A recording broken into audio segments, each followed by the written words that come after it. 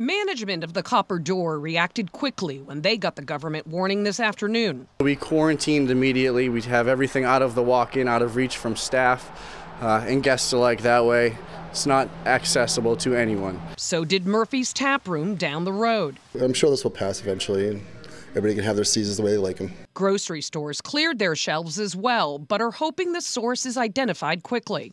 It could be as early as another 2-3 weeks. Hopefully it's there in time for the next holiday. The E. coli outbreak has sickened 32 people in 11 states, including here in New Hampshire, where 2 people have become ill. And washing your romaine lettuce isn't enough to make sure it's safe to eat.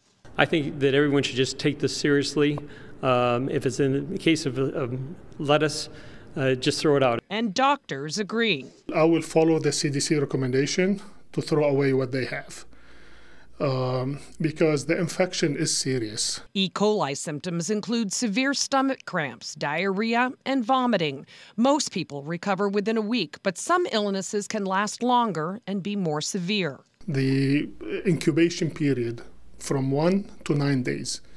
So within 24 hours, the symptoms may show. Now, the FDA says it wanted to put out this warning before people gathered for their Thanksgiving meals, whether in homes or in restaurants where the exposure potential is great. Live in Bedford, Suzanne Rowntree, WMUR News 9.